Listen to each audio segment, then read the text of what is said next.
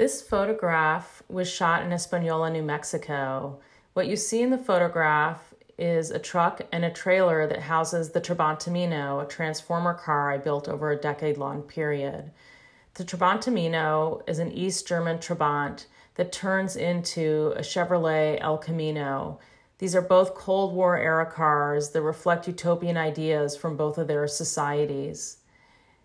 I wanted to compete at the Main Street Showdown in Española, one of the most important lowrider shows in the country. Española is known as the lowrider capital of the world. The Trabantamino placed first in its category there, subcompact radical. After that competition, the truck and the trailer with the Trabantamino went on to compete in Fresno.